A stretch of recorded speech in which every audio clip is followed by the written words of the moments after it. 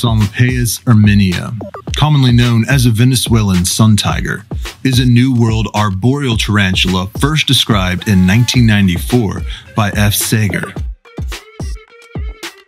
This tree-dwelling tarantula has a deep black color with bright orange chevrons on the legs and a tiger stripe pattern on the abdomen. This species is indigenous to the area of Venezuela and Guyana, but was also observed in 2016 in Brazil. Unlike most New World tarantulas, this species does not have urticating hairs, but makes up for its lack of defense mechanism by being very fast and agile, and having a venom stronger than most New World species. The Venezuelan suntiger is sexually dimorphic, meaning you can tell the females and males apart by their appearance. Males of this species are smaller than the females and have a grayish-brown color instead of the deep black coloration of the mature females.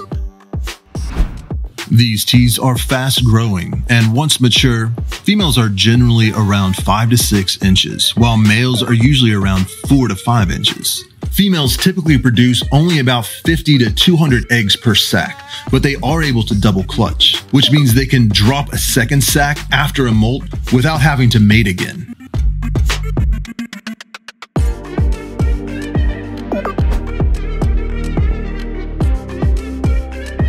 Even though this species is technically arboreal, meaning that they live above the ground in trees, in captivity they usually are more semi-arboreal.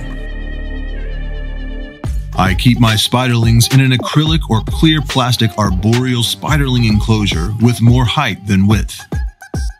I fill up the enclosure about 1/3 with substrate and put in a sliver of cork bark, a small stick, or a large plastic leaf. I put a small water dish on the floor of the enclosure or superglue it to the side of the enclosure about an inch off the ground.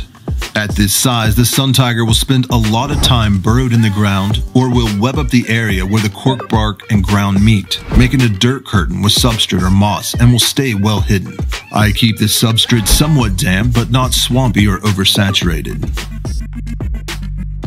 As they grow into juveniles, usually over 2 and 2.5 inches, I move them into an acrylic juvenile arboreal enclosure with more height than width. I glue a piece of vertical cork bark to the side of the enclosure or just lean it in at an angle and provide about 2.5 to 3 inches of substrate. Again, I provide a water dish at ground level or glue it to the side of the enclosure just off the ground.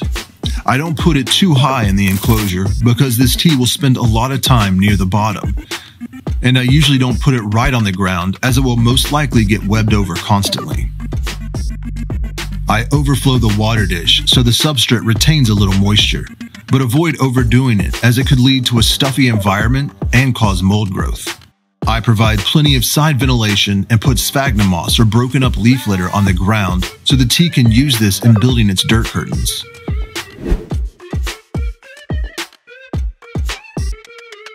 And for adults, I keep mine in the Exoterra Nano Tall or Nano Small enclosures and give them about 3 to 4 inches of substrate,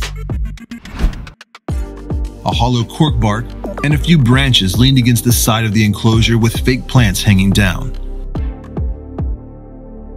I try to give this tarantula plenty of places to hide in hopes it will spend more time outside of its burrow.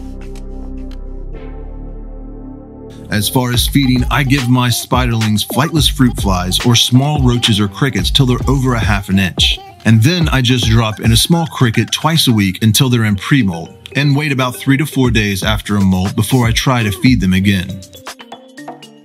Juveniles over 2.5 inches, I feed 2 to 3 medium crickets every 5 to 7 days, depending on the size of the abdomen, and avoid feeding them any prey larger than the tarantula. And for adults, I feed 6 to 10 large crickets every 7 to 10 days, and occasionally switch it up with mealworms.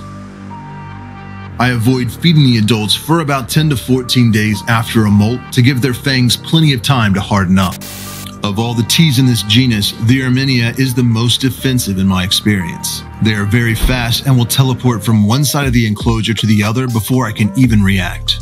That, coupled with the fact that their venom is stronger than almost every other New World, this isn't the best beginner tarantula, but makes an excellent species for anyone with some experience with New World tarantulas to begin to make their transition to keeping Old World tarantulas.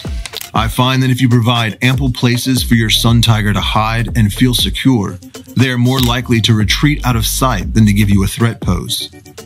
And I usually tap on the glass a few times before opening their enclosure to give them time to retreat and hide, as opposed to just opening it up and startling them. Reports online state that their venom has reactions like vomiting, sweating, lightheadedness, and muscle spasms that last for a couple of days. Again, a bite is something you really don't have to worry about if you have a proper setup, you warn the tarantula before you cross into its space, and you use tongs to drop in feeders or remove the water dish. As long as you are mindful and respect the tea's space, there is little to no chance of a bite. This tea can be very secretive, spending weeks in hiding and only venturing out late into the night. Now that makes it even more amazing when you catch this species out and about on full display. There are very few tarantulas that are as beautiful and have such a cool color combination as this one, so it's no wonder why it's such a popular species in the hobby. Now this species was requested multiple times by a lot of you in the comments of previous videos, so I'm glad I was able to get that taken care of for you.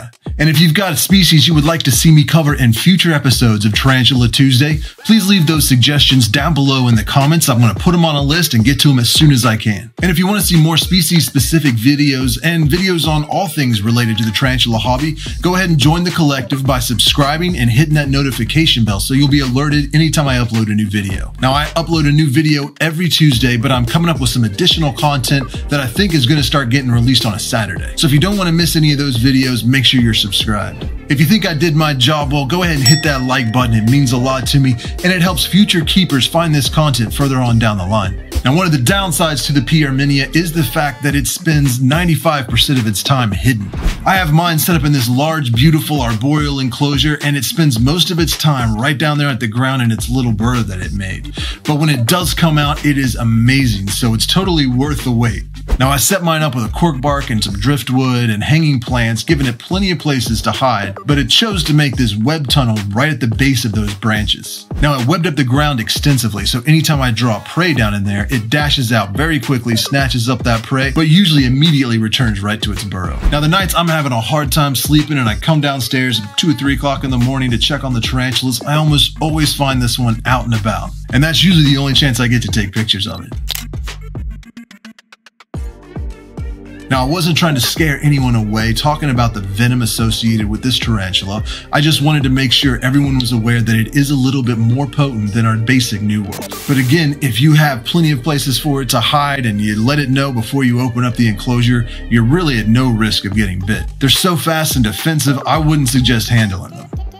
But they truly are a beautiful tarantula, and a lot of people give them away as freebies when you place orders with breeders online. In fact, while I was filming this, like right now, I found out that Fear Not Tarantulas had revealed the species of their mystery spiders. And apparently one of those species was the Venezuelan Suntiger. So congratulations to you all, and I hope you found this video helpful. And if you want to get 10% off all your purchases of Fear Not Tarantulas, all you need to do is join my Facebook group and send a moderator a message. They'll hook you up with that code. You can also pick up some cool merchandise and all things Tarantula Collective related from my website, thetarantulacollective.com, and I also set up an Amazon store. So if you're curious about anything that I use down here with my collection, I have all of the enclosures, books, tools, everything that I use. Even the shirt I'm wearing right now is all available for sale through my Amazon store, and a small fraction of everything that's purchased through the store does come back to help support this channel, so I appreciate that. If you want to stay connected with me between these videos, you can join me on Instagram, Twitter, Reddit, or Patreon.